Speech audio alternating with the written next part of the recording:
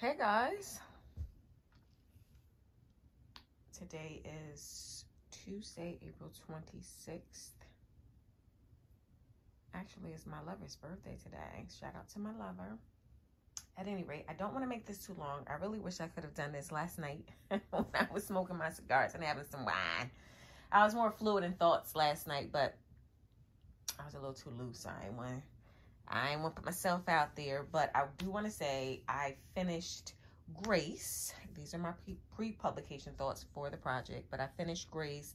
I started my reread Tuesday night, and I think the 19th, Tuesday the 19th, and I finished on Sunday, 2 days ago, the 24th. I don't know if I've ever done my final read that fast, but it honestly could be, because typically I do my final read from my iPad so that I can see it as you guys are seeing it, and I can catch those errors that way.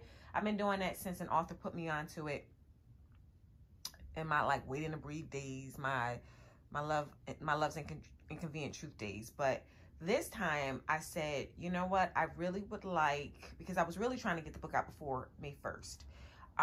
But when I was done, my publishing partner said, nah, the 1st, so I can have a clean, run of numbers. So I said, okay, I'll respect that since I took so long. But anyway, I did my final read from my laptop. I actually did it from the manuscript on a laptop, and I did some polishing, and then I had to send it back out to both editors for actually I just sent it back out to both editors for another read. At least my line editor, she wants to do another read of it with my polishing. My developmental editor, I think she's gonna spot read for the third time. But anyway, it and my proofreader is just, I think she's at this hour, she may be halfway through with her second read of it. And it's a process. It's really a process to clean my manuscripts. I can't speak for any other author, but you guys know how I feel about errors. And speaking of which, I freaking love this book. I love all my books, right? And here's the thing with my process. I endeavor each time to get better. And what am I getting better at? I'm getting better at really conveying what I feel or what I felt when I encountered these set of clients, or when they told me they shared this particular scene with me. I feel it when they share it with me. So it is my endeavor to have you feel it, or at least for me to feel it once I do my final read. And when I tell you, I was blown away with the banter, the quick-wittedness of Ashira. I really fell hard for Jazz. He's just everything that Jazz, and he's not perfect, but he's everything. And that is my job, and that's what I try to do each time I come with it. And you guys may not, I'm not going to catch everybody because of the clients that I select, but it is my goal, my passionate goal is to have you love me, the artist. You may not like all of my clients, and that's fine. So long as I love them, I can say my heart goes into them and I put everything into them. And also each time I'm perfecting how I convey what they've shown me. That's what I challenge myself to do. I challenge myself not to do repeated words and phrases that LB is familiar with, but it may not be something Jazz is. I was thinking about this last night when I was having my cigar and wine, how for me, I think the reason why I can never be considered an urban writer, not that there's anything with urban, because I have urban elements in most of my books, so I don't shy away from urban at all. But the reason why I could never be considered as urban is because if you're a client of mine, you can be a sub-character and be who you are, and I'm going to record you as you are. But if you are a client of mine, if you cannot articulate a sentence when you want to, when it's necessary, it doesn't have to be every sentence, LB ain't got nothing for you. I'm not attracted to that type of man. And of course, I have to be attracted to the hero before I'm going to take him on. There has to be some type of attraction to the chemistry from the heroine, or between the heroine and the hero, for me to take them on. It has to be a marriage of those things. So I'm never going to be okay with writing about or taking on a client who is illiterate. for it. I'm just not. And so with Jazz, I had to warn my editing team, and even highlight in the document, highlight means do not change this. This is written purposely. So those are the things that I really try to work on, because I want Jazz to be Jazz. I want you guys to get him as he is. And it may not be the suave or the dictation or the what did Jazz say? The lexical, like the highbrow's lexicality. I'm saying it wrong, but something I learned from Jazz. It may not be that of Ezra. Like you may not get that, but you're definitely going to be able to get his feelings. And when he wants to speak it in a coherent sentence, he's going to speak it.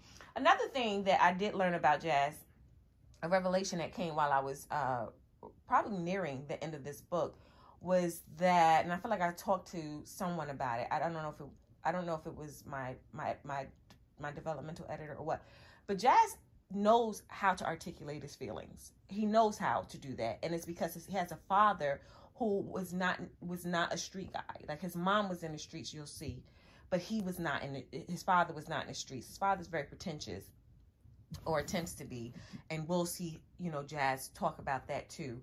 But a lot of, just closing up what I mean by me working on my craft, and also you understanding that you're not going to get a lot of broken language from my heroes, even if they are from the street. You didn't get it from Young Lord. You're just not going to get it. Raj is from the streets as well. He was a church boy.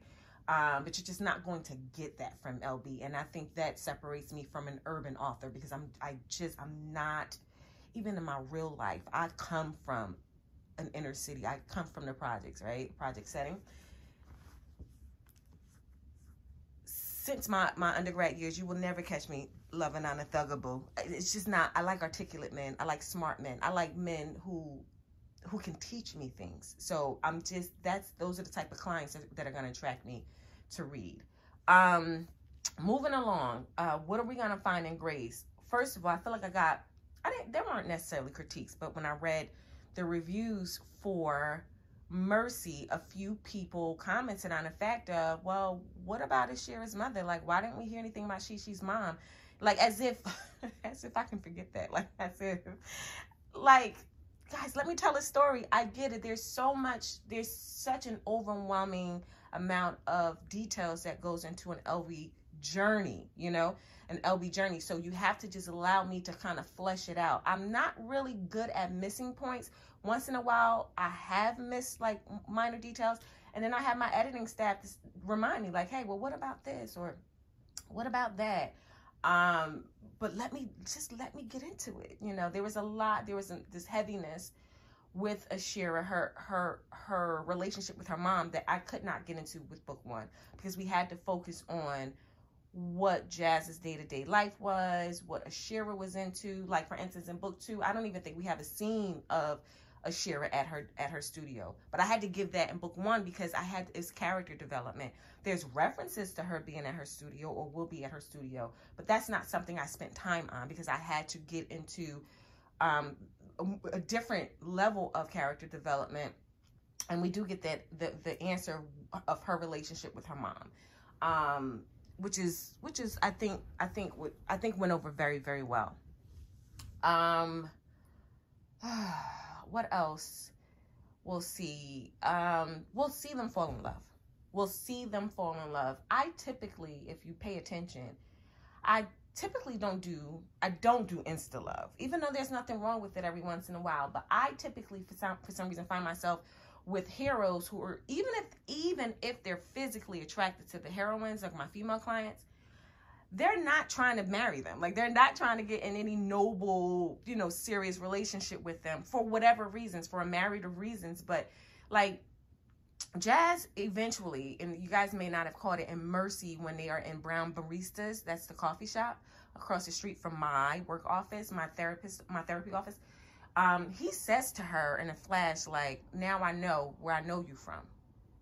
And I never elaborated on that, because when I'm writing, and I had to tell my editing team this, like they were saying, and I think Allegra from Bourbon Street Bookers, because I have them doing my post publication edits, And she said, LB, I don't know if this is an error, but it doesn't say when you start on this text stream whose point of view it is, but I know it's from, I think she said either Jazz or Shira, but I know. And I said exactly, because I feel like at this point, if you are in the LBU, who I really cater to the most, I do try to cater to new people as well, but I feel like the fashion of my writing has really been to wow members of the LBU, and prayerfully the people who are not, they'll come in some way somehow.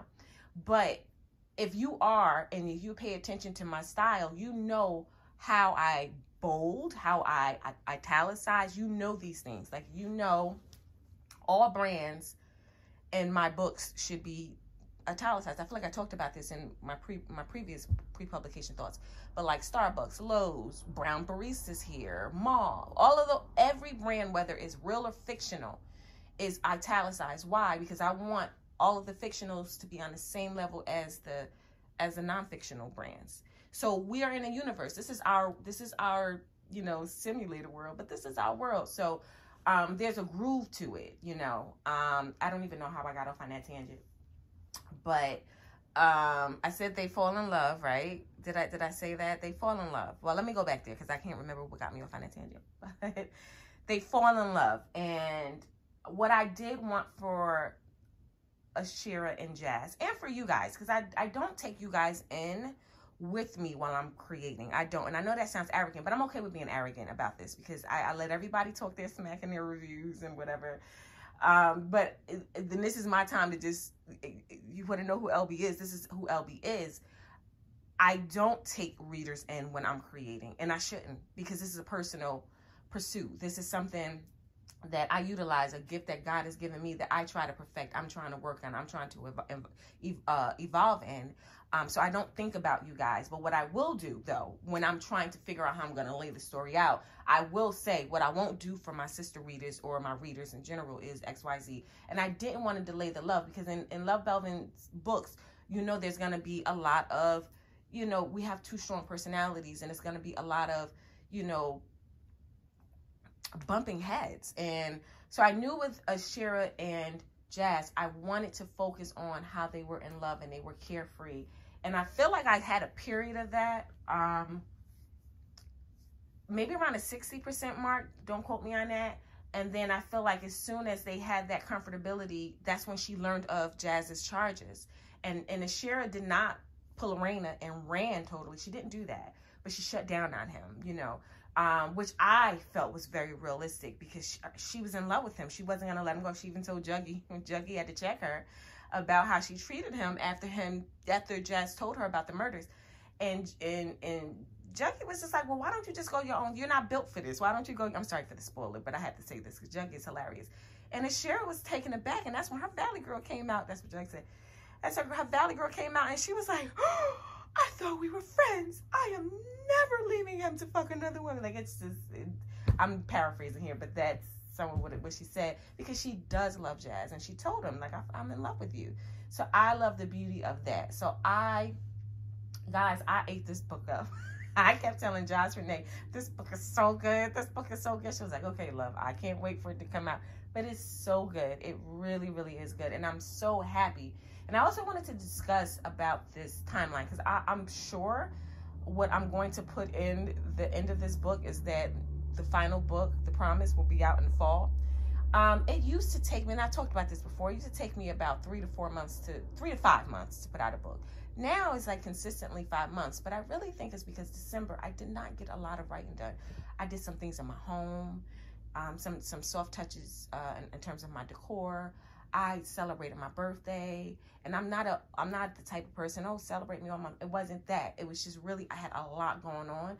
So I may have written all of 3,000 words in December. So I technically lost a month, because I started writing Grace in like the end of November while the editors had Mercy. So I rolled right into it. Like, I'll be writing The Promise starting next week. But it's just, I think that's what kind of tripped me up. But I do give myself a lot of time, because I am writing slower, and I never want to make promises I can't keep. And I don't think I've done that to date in my career, but I've been accused of doing that, even with audiobooks. Like, I never promised you guys. I've never promised you audiobooks of my full catalog, and I feel like some people think I did because my peers are doing it. I never say it. In fact, I'm not even sold, me or my publishing partner. I ain't even sold on audiobooks. We don't make money off of them. As much as people say I want them, we don't. My publishing partner is waiting for the return. We ain't getting it. So anyway, and that's for all audiobooks. That, you know, it's not just for the one we did independently with Love, Rhythm, and Blues, because people have their criticisms about me using new narrators, and I don't really care about that. You know, I don't. If I'm connecting with them, similar to my clients, then I'm good. It is for me to choose how my art is going to be interpreted. I told you guys, you know, I'm humble, but I'm very, very much confident in who I am. But anyway, I'm going to get started on that next week. And I just wanted to remind you, that what I got, possibly the first week Mercy was published, I was in a beauty salon. I was in my stylist chair, and this often happens. I got a visual. Okay, so across the area from my salon is a barbershop. So just like I'm sitting in a chair and I can see into the barbershop, there's a chair right in the barbershop that can see to me. And there was a man in there, young man. He was a young man though. And he had his daughter with him. His daughter was like playing with her. I don't know. I think she had a toy with her. And the father was like, she was literally like a few feet in front of him. His eyes were on her, but he was talking to his barber. And then boom, I got the vision for Jazz. And I think I'm about to give away a spoiler. So I'm going to stop at that. But I will say that is when I understood book 3, because I didn't know what was going to happen in book 3. I just knew that there would be a book 3, not because I wanted there to be, but literally for the complication of their stories, their journey. I knew there would have to be a book 3. But that's when I got book 3. So just like I told you guys on a previous pre-publication thoughts for Mercy, I'm going to remind you again that book 3 will not be in present day. Book 3 will not be in present day. It will fast forward 2 to 3 years. And it was because of that visual, because the little girl I saw was about a toddler, like an older toddler. And that is what we're going to pick up on. What this period, oh God, I did just give away a major spoiler, didn't I? I'm sorry, guys. I'm so sorry. I just told you that they're going to have a baby. Oh, guys, I'm sorry about this. Maybe, I feel so bad. I'm sorry. I don't usually do that. But I wanted to tell you guys. I'm sorry. See this? I'm glad I didn't do this last night, because I would have given away more. Anyway, I said it. It's out there. But we're going to see what that portion of the journey is like. And there's a reason why I want to get to that. Because Jazz is on this journey of, you know, as a prism, as a stable, solid foundation. He's on this spiritual journey, and he is determined, very similar to Ezra, if you guys peeped, to get everything he's asking for from God. He doesn't get it in grace, so he has to wait for the promise. Hence the name of book 3, The Promise. Dang, I feel bad about that. I really do. It's not bad, right? Because you guys like babies. I don't know why. Y'all like babies. My sister Teresa, Dr. Teresa, love herself some darn babies. I'm sorry. Oh, that was really bad. It's not. Anyway, I was determined to be honest and be more transparent in this voice. In this pre-publication thoughts video. Will we be releasing before Sunday? Possibly, because I like to get it in the air a few hours before midnight, because we never know what Amazon is going to do. So possibly. I'm not sure. But we are really editing this, and I want to shout out to my editing team. After every book, after I do my final read, I try to give them feedback. And I think based on my feedback from Mercy, they were like, all right, Elba, we're going to show you. So they tore me a new one in these edits, and I really appreciate it. I don't know why, as an author, I'm just fascinated with edits, because I don't want errors in my book. And I know they are going to be there, but I really put a lot of my money, instead of in audiobooks. No, let me stop. But I put it into editing, because that is where, you know, I connect with people most on that medium with ebooks, you know. So I just want, and secondary paperbacks. But I just want to put that out there to you. Paperback, speaking of which, they won't be available until after Indie Love. My publishing partner wants Indie Love to have it exclusively for the Prism series for these 2 books, and then it'll open up to the world. But I'm sure there was something else I wanted to mention, but I think I mentioned a lot, and I think I talked too much. So I'm going to let this go, and I'm going to just wait on my proofreader to be done before I format this baby for vellum. And I feel like I have some other packaging things to do. But we're going to have a good May for you. This is what I wanted to stress. We got some tricks up our sleeves for May. Right? Yeah, for the month of May. So stay tuned. You know, I'm not even going to tell you what it is. Just stay tuned. If you're not on the mailing list, get on the mailing list. If you do not want to be on the mailing list anymore, just unsubscribe, because we got to pay for that. So if you're not opening up the emails, and like just unsubscribe so we can get somebody else up there in your place. But we do, so you will be getting a lot of information from us, because we have a few tricks up our sleeves, including the pre-sale order from Indie Love, for Indie Love. So just stay tuned. I mean, we got some better stuff than that I think you guys are going to like, but just stay tuned. And I'm going to end this because it's over 20 minutes and it's going to take forever to upload to YouTube. But I'm excited, y'all, because I always have to prove to you guys, God gave me a gift. It ain't perfect. His gift to me was perfect, but I have to perfect it, if you understand what I'm saying. And I work each time to perfect it. It humbles me. It humbles me, you know, trying to fight to work this craft that God has given me. But I'm telling you guys, trust me on the clients I choose, because I choose some good stuff. All right, ciao. See you on the other side.